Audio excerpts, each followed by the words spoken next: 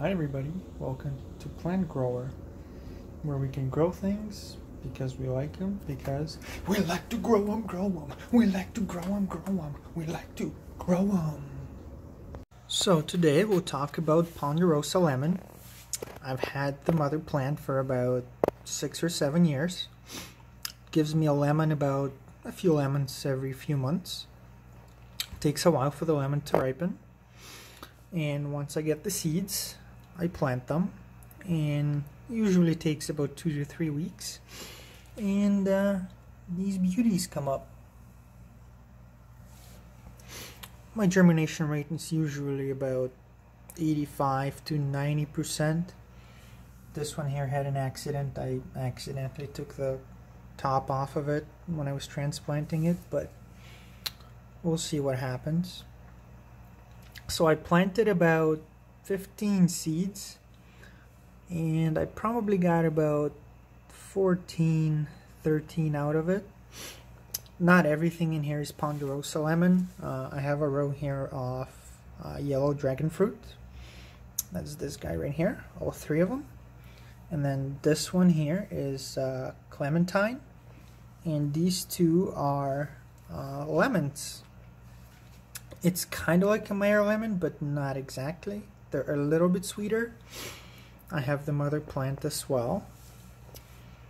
But Ponderosa lemon is actually a very easy and nice looking plant to take care of. I just usually wait till it dries out, top 2 inches of soil before watering it, and fertilize it about every 3 weeks summertime and about every 2 months wintertime. And I try to give it lots of light. It sits right next to a window, and it's usually nice and healthy. So the lemon is actually nice and juicy. I'll be doing a taste video in about 3 weeks once my lemon ripens. I have a few on the tree right now. They're not ready to be picked yet, but they actually end out to be huge. The size, maybe 3 baseballs, maybe 4. Sometimes they get bigger, sometimes not so much, but it's usually a big variety. It's a heavy producer. It's usually always got either buds or flowers or a lemon on it, so I'm really happy with it. But it usually takes about 4 years, 3 to 4 years from seed for it to start producing fruit. But once it starts producing, it does not stop. It produces the fruit year-round. It's got to be kept indoors, but other than that, it will produce fruit all year round, as long as it's nice and happy. If you look here, you'll see some of the fruits that I have picked on it from the past, and you can see comparison to my hand. It was really nice. It's got nice leaves. It just looks really nice in the house. Ponderosa lemon was my very first citrus plant that I bought, and after that I was hooked on buying citrus plants, any kind of tropical fruit plants, anything that's not easy to grow. Even though Ponderosa is super easy to take care of, produces nice fruits, not too many people have them, or I haven't seen anyone else with it.